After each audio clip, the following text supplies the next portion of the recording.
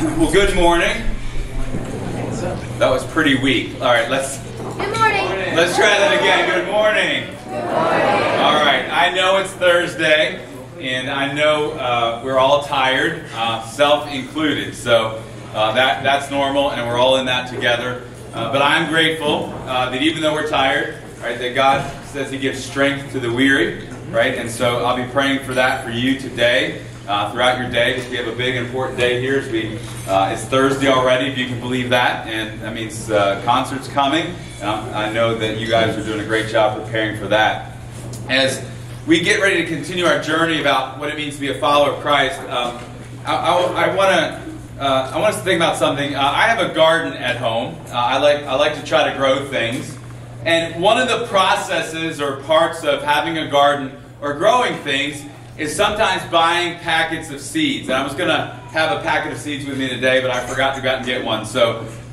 But I know you have good imaginations because we've been using them all week, right? So, when you buy a packet of seeds, it usually comes with some instructions, right? And one of the instructions is going to tell you, invariably, that you're to take these seeds out of the packet and put them in the soil, in the ground. But as I thought about that, I was like, I have this packet of seeds, and they might pay a couple dollars, $3, depending on what kind of seeds they are.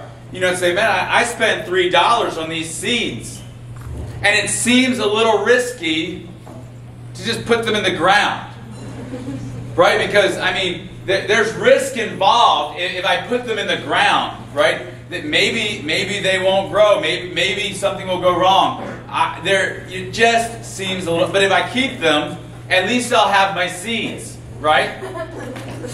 Some of you are like, he has absolutely lost it. Too much time in the sun, right? And you sort of get that silliness of that thought. But I want you to hang on to that, right? We're going to come back to that in a little while.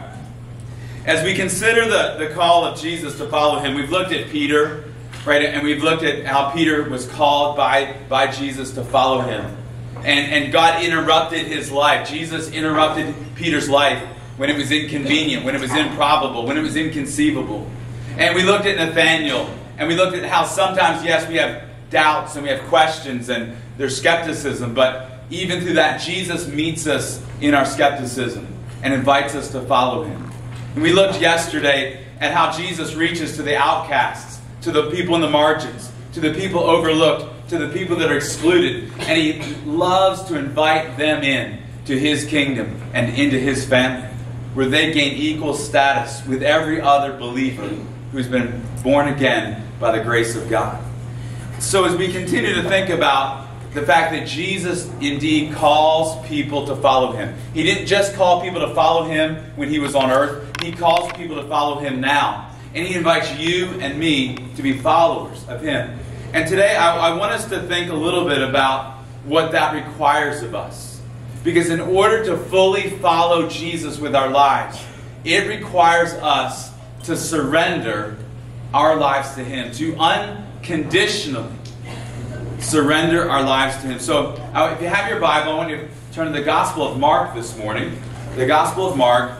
And we're going to begin in verse 27. Mark chapter 8, verse 27. And there we're going to find Jesus with His disciples, with the 12. Right? There were many followers of Jesus beyond the 12. But the 12 were those that were invited to spend the most time with Jesus, to be His traveling companions, to be students of the Rabbi Jesus, if you will. And so Jesus is with them. And they are up in the northern part of Israel. And it says this: Jesus went out with His disciples to the village of Csehy Philippi. And on the road, He asked His disciples, "Who do people say that I am?" And so they're traveling, they're walking along, and they're in their sandals. And remember, Matthew has what? Nice sandals. All right. I think even though he left his career to follow Jesus, I had a feeling he hung on to those sandals, all right, because they're just great sandals. They're traveling along, and Jesus asks a question. He says, "Who do people say that I am?" Basically, he's like, guys, what are you hearing? What's the word on the street? What are people saying about me? And so Peter is going to be one of the people that answer, but it says in verse 28 that they all answered, and I'm sure they started yelling out answers and saying things, and they said this, John the Baptist, verse 28. Others said Elijah, and still others one of the prophets. And so they said, what we're hearing, what are people saying? Well, some people think it's John the Baptist. By now, John has actually been executed, right? He was beheaded for his faith in Christ and for his unwillingness to compromise about Herod's sin. And so some people are saying that this is John the Baptist come back to life. Or some people are saying this is Elijah, the great prophet that's come. Or some people are saying one of the other prophets. And all of these things were complimentary. And possibly even hopeful of a messianic figure, right? These were powerful prophets that spoke truth to power. And they thought, Jesus is a powerful prophet. But notice what Jesus says next.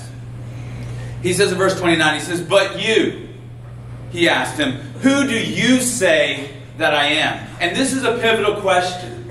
Because ultimately, for all of us, for each and every one of us, it ultimately isn't so important what everyone else says about Jesus. But it's the question that you have to ask and answer for yourself. Who is Jesus? Because this question is the key to everything in our faith in following Christ. And so Jesus says, all right, I get what I hear the word on the street. That actually was kind of my introductory question. My real question for you is this. Who do you say that I am? Who do you say that I am? And Peter, who is often the first to speak up, he says, you are the Messiah. Right? And so Peter knew that while the opinion of the crowd was that Jesus was a prophet or someone great, and while that was complimentary, wasn't fully accurate. That Jesus was much more than John the Baptist. He was much more than Elijah the prophet. That he was much more than just a national reformer or a miracle worker. That Jesus was the Christ, the Messiah, the one whom God had promised and the one whom God had sent into the world. And so this is a big moment. This is a big moment. And so it says in verse 30 then, that Jesus then he strictly warned them to tell no one about him. He wasn't ready for them to go public with this announcement, but he knew that they needed to know. And from other gospel accounts of this scene, we know that Jesus complimented Peter on his pronouncement. He said that Jesus said to Peter, right, that flesh and blood has not revealed this to you, but the Spirit, right? That God has revealed this to you, right? And imagine how it would have felt for Peter to hear Jesus say that God's revealed something to you about me, that you have supernatural knowledge. How many of you would think that might make you feel pretty what? Special. Someone said special. All right, yeah, it would make you feel pretty special, right? Yeah, God did reveal that to me, right? And, Peter was a bit impulsive and liked to speak up, and he's kind of the leader. And so I think Peter is feeling pretty good, right? God reveals things to me. But notice what happens next. It says, then he began to teach them, verse 31, that it was necessary for the Son of Man to suffer many things, be rejected by the elders, chief priests, and scribes, be killed, and rise after 3 days. And so, Jesus says, yes, Peter, you're right. I am the Messiah. God has revealed that to you. And they had come already to believe that, and this is now confirmation of that belief. And for the Jewish people, and even for Peter and the other disciples, they were expecting that Jesus would come to establish his kingdom, his rule and his reign, to fulfill the promises that God had made to his people, that someone would be raised up to sit on the throne of David, that he would overthrow the Roman occupiers, that he would solve their greatest problem, that he would set them politically free to once again be a nation. And so that was their expectation. And that was true, that God has promised that someone will sit on David's throne. And one day, Messiah Jesus will rule and reign over this whole world. But before he would do that, he had come first to set them free from their sin. And the scriptures had pointed to this fact, but it wasn't something at the forefront of their minds. And so Jesus is teaching them. He says it's necessary. It's needful for the Son of Man to suffer many things, be rejected by the elders, chief priests, and scribes, be killed, and rise after 3 days. And when Peter and the disciples hear this message, they didn't like it. They didn't like it. They didn't want a Messiah that suffered. They didn't want a Messiah that was captured. They didn't want a Messiah that died. That was unthinkable.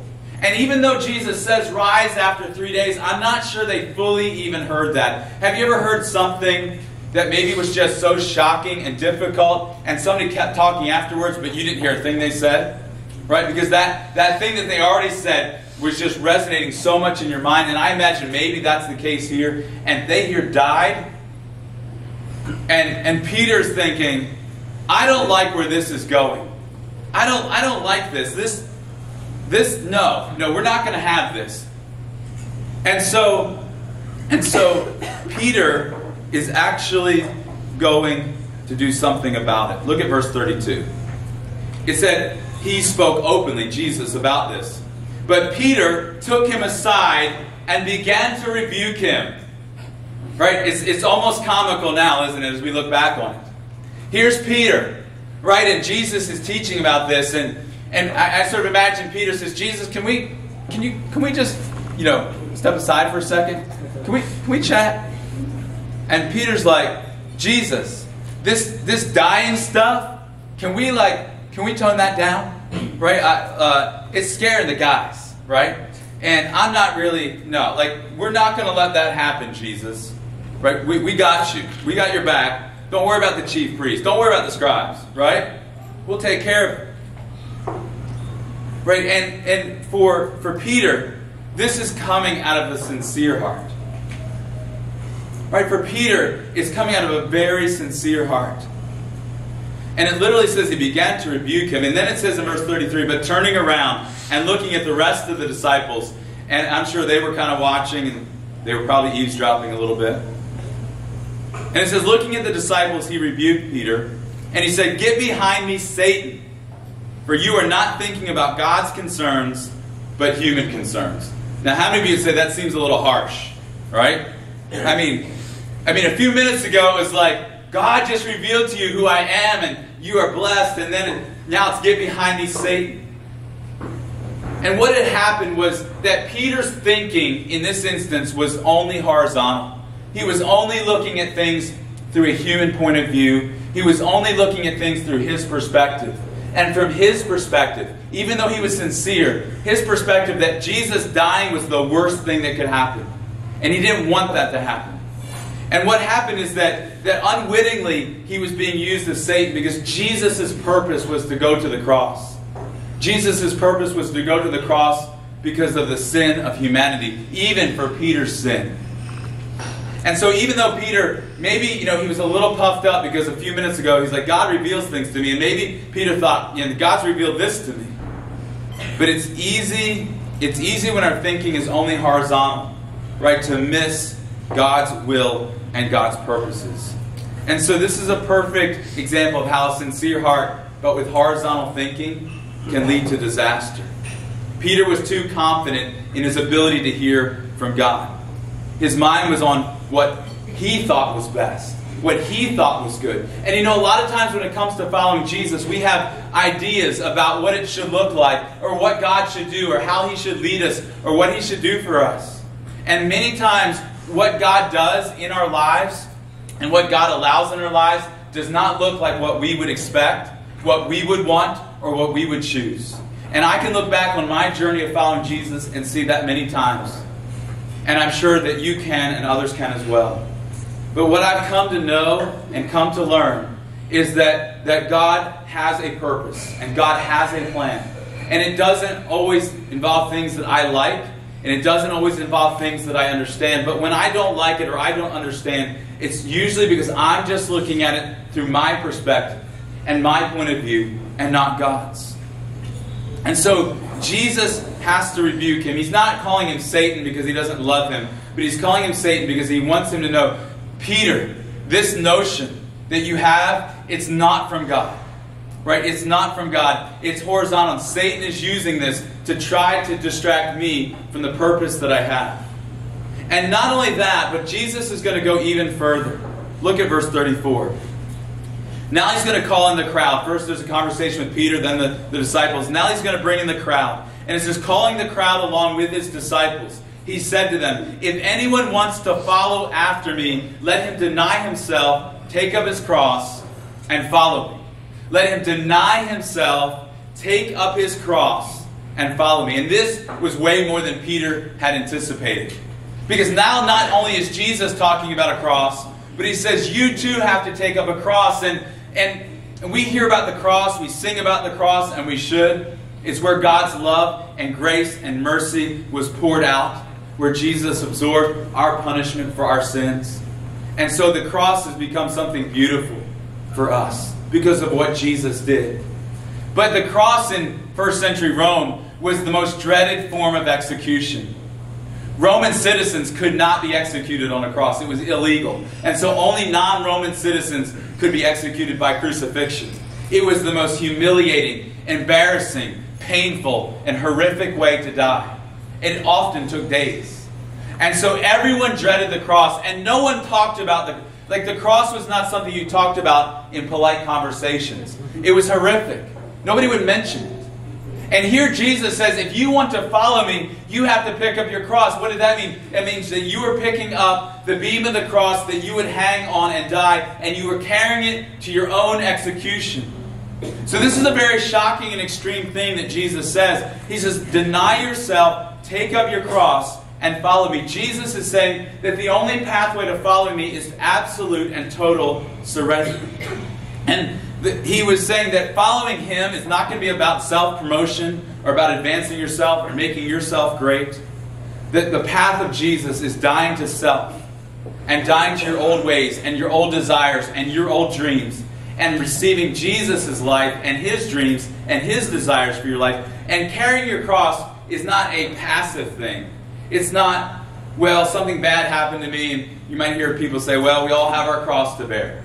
That's not what Jesus was talking about. He was saying an act of willful surrender to our own rights of self-seeking and striving after our own interests. And so Jesus made it clear that only cross bearers could be his followers. And Jesus makes the terms very clear. Look at verse 35 and 36. He says, for whoever wants to save his life will lose it. Right? Jesus knew this would be a hard thing to hear. It's a hard thing to hear now. He says, whoever wants to save his life will lose it, but whoever loses his life because of me and the gospel will save it. For what does it benefit someone to gain the whole world and yet lose his life? And what can anyone give in exchange for his life? And so Jesus asked some rhetorical questions as he knew the crowd was hearing this thing that was shocking to them, that was difficult to hear. And he says this, he says, I understand this is hard to hear, but here's what you need to know. If you want to try to save your life, if you think you can avoid difficulty, if you can think you want to avoid pain and avoid hardship, if you think that not following me will make it easier, he says, you'll try to save your life, but you'll actually lose it. But if you are willing to lose your life, which might seem terrifying, and it might seem scary, he says you'll actually save it or experience it. And he says, what does it benefit if you gain everything in this world, but you lose your soul? Right? Jesus was very clear that this age that we live in is not forever. That this age that we live in one day will come to an end. But his kingdom, his rule, and his reign is forever. And he is inviting anyone and everyone into his kingdom through the cross, through his life, death, and resurrection. And he's inviting you to experience eternal life. The very life of God lived in you. And eternal life isn't just life that doesn't end, but it's the life of God in you now. You can experience eternal life now. Here in this age, you have the eternal life of God in you if you know Christ. And you're going to live with him forever and ever and ever. You know, I don't like things that end. Anybody else with me? Right? It's Thursday. I'm already anticipating that this is going to end for me in just a couple days. Right? I have to go home. Right? And I start to get a little sad about that. I don't like change. Anybody else do bad with change? All right. Some of you thrive on change. Some of us hate change. All right? So it's like once I get somewhere, I want to stay there. Are you with me? Right? And so change is difficult, and ending and goodbyes are difficult. But I'm so thankful that in God's kingdom there won't be any endings, and there won't be any goodbyes. Right? Aren't you grateful for that? And so with that eternity in mind, Jesus asked us to make a decision. With eternity in mind, with forever in mind, with His kingdom and His glory in mind, He asks us to make a decision. And the decision He invites us to make is a willingness to set aside our rights, our dreams, our will for His. And it can seem scary because it seems safer when we're in charge. It seems safer when we're calling the shots. Right? It seems safer when I'm in control. You know, a lot of people feel safer driving a car than they do flying in a plane.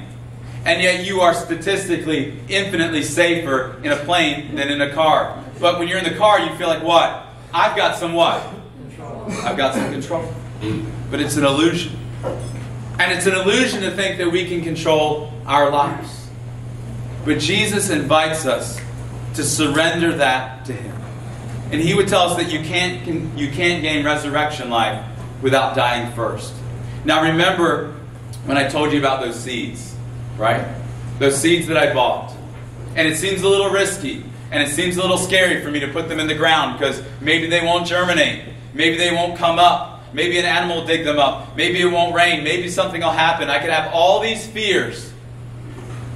But if I leave the seeds in the packet, they will never be able to do what? They'll never grow up, right? And they'll never fulfill the purpose for which they were made.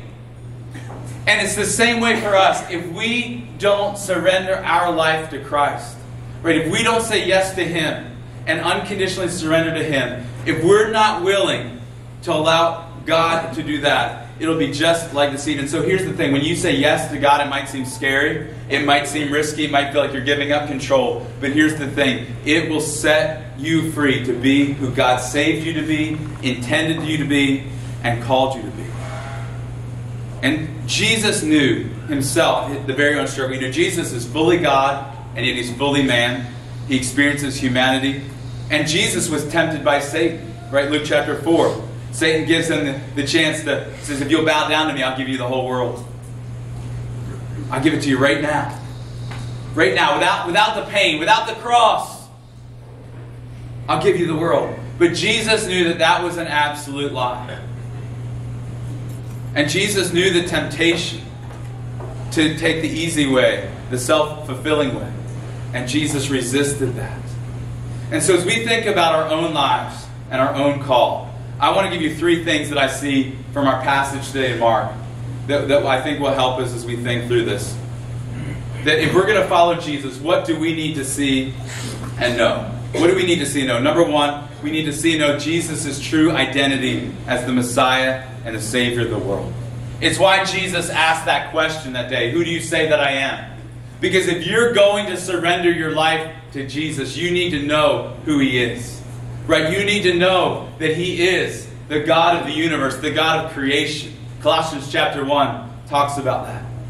Right? He is the image of the invisible God, the firstborn of all creation. All things were made by Him and through Him and for Him. And that God came to us in the person of Jesus.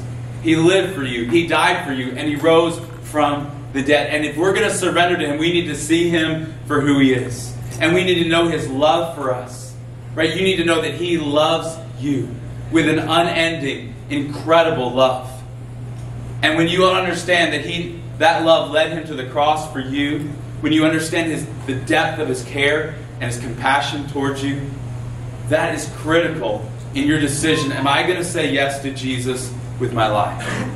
Number two, I need to see and know Jesus' call to align my way of thinking with His. You see, if I'm going to unconditionally surrender to God, I need to align my thinking with His. Because just like Peter, I can have moments of clarity in my spiritual life where I see God for who He is. Right? You're the Messiah. Right? You're the Savior. Yes, Peter. God's revealed that to you. And then a few minutes later, right, I can go back to my horizontal thinking about my own selfishness, my own ways, my own desires. And I've shared a little bit of my testimony over the last couple of weeks, and when I was here as a camper, I felt God's call on my life to surrender to Him. But I struggled with that call, right? Because that call meant that I'd have to give up certain notions that I had, certain dreams that I had, certain plans that I had. And I really pushed back against God's call on my life because I wasn't so sure that that's what I wanted. But the problem was, it was because I was thinking horizontally. I was thinking about me and my wants and my desires and my dreams. And God calls us to align that thinking not with what we want, but with what He wants. How do we do that? We go to God's Word, right? We spend time in God's Word, reading it to hear from Him. We spend time in prayer. We need to spend time listening to His Spirit and allowing God to align our way of thinking with His. And we have to do that daily. And number 3, we need to see and know God's call, Jesus' call, to unconditionally surrender our lives to Him.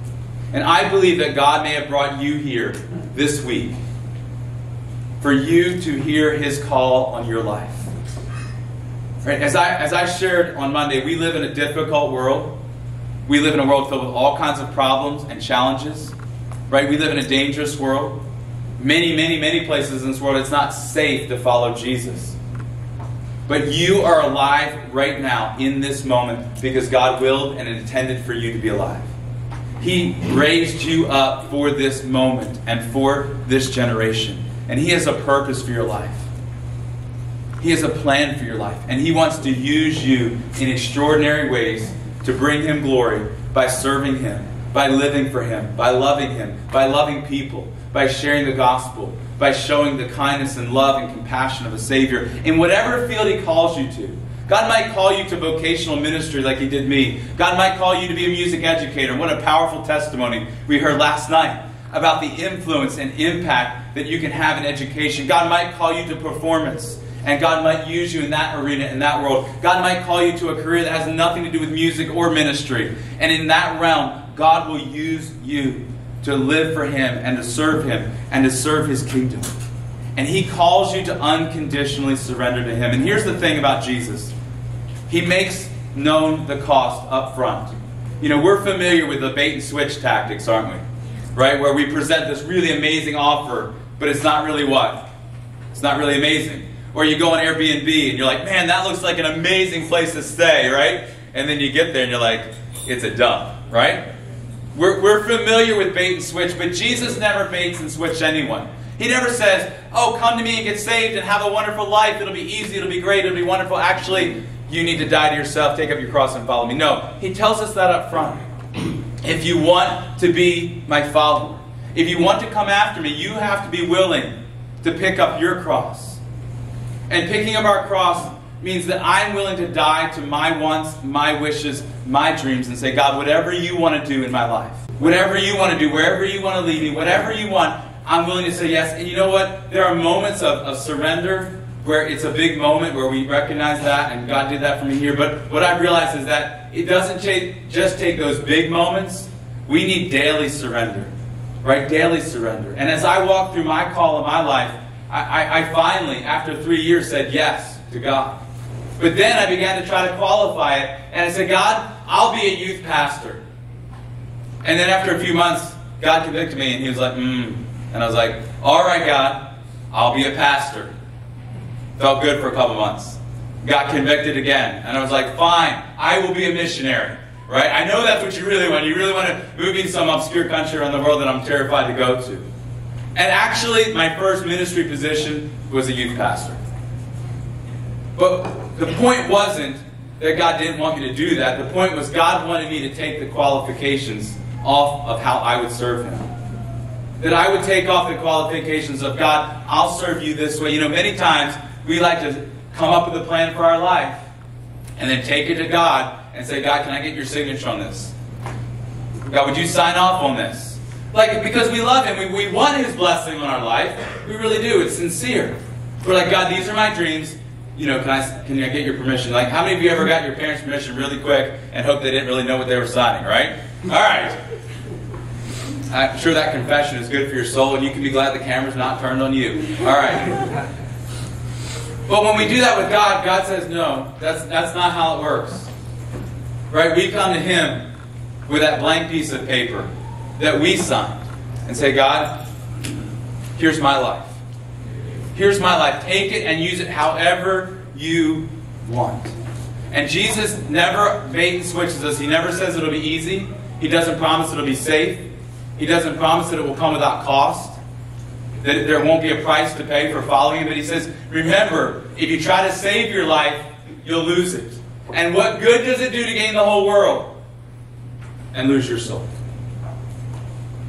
You've been called to follow Jesus, and it's the greatest invitation that you could ever receive.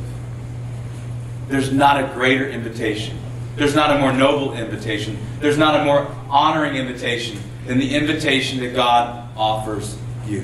What holds you back? I want you to think about that. What's holding me back? And for me, and for most of us, it's this thing. It's fear. Right? It's fear. What holds us back? There's a cost to be counted and considered when we follow Jesus. But what holds us back most often is fear. What will it be like? What will it cost me? What will I have to give up? What will people think? What will people say? There's all kinds of fears. I'm not good enough. I dealt with that. God, I can't be a pastor. Right? I don't like talking in front of people. I could never do that. I just wanted, my thought was I wanted to be a regular person. Right? Are you with me? I don't even know what that is. Right? And sometimes our fears are rational. Sometimes our fears are irrational. But whatever your fears are, you can bring them to God and say, God, I want to unconditionally surrender my life to you. I'm feeling a little afraid about that. Just tell God. He understands. And here's a promise that God reminded me of many years ago. It's a promise He gave in Luke chapter 12, verse 32. And I've clung to this promise many times in the most difficult moments of life. He says, don't be afraid, little flock. Or fear not, little flock. Because it's your Father's delight or good pleasure to give you His kingdom. You say, I'm scared that I'm going to have to give up too much to follow Christ. I'm going to have to give up my dreams, living near my family, my pursuits, my wishes, my comforts, my safety, my security. Right? And yes, you will have to give up something to follow Christ. And the cost will be different for every one of us. Every one of us will pay a different cost. And we're not to compare. Peter, he wanted to know, well, what about other people? And no, you will pay a cost. It will be different than what I pay. But I promise you this, it will be worth it. Because it's your Father's good pleasure to give you His kingdom. Right? You're going to inherit all that God is and all that God has will be yours forever. You say, anything that I give up to serve God will be more than experienced in His kingdom. And allow that truth to overcome the fear that might hold us back. Let's pray together. Father, I thank you that you're a God who calls us. Father, we are not deserving. We could never earn your love. We could never earn the right or the privilege to be called by you. But Father, you call us anyway. And Father, I thank you that you reach out into the margins and you call the undeserving. Because we're all undeserving. And Father, you call us to salvation and to forgiveness of our sin. You call us to eternal life through faith in you and your Son, Jesus Christ. But Father, I thank you that you also call us to surrender our lives to you, to say yes to you, to say yes to your will, your dreams, and your desires. And Father, I pray that for each and every one of us, that we would overcome our fears about what that will cost, that we will learn to trust you because of your love for us. I pray that everyone here would so deeply experience your love and your grace and your mercy and your goodness, that would overcome their fears. And Father, I pray that you would raise up out of this room many who would say yes to you and follow you, and that you would use their lives in extraordinary ways to serve you and to glorify you and to make an impact in this world. And Father, I pray for myself, that for the rest of my life, that I might continue to say yes to you. I know it's easy to say yes for a season. And Father, it's easy for our thinking to get back to being horizontal. And so Father, I pray that you would turn each of our eyes to you and that we would surrender our lives daily for your kingdom and for your glory. We ask this in Jesus' name.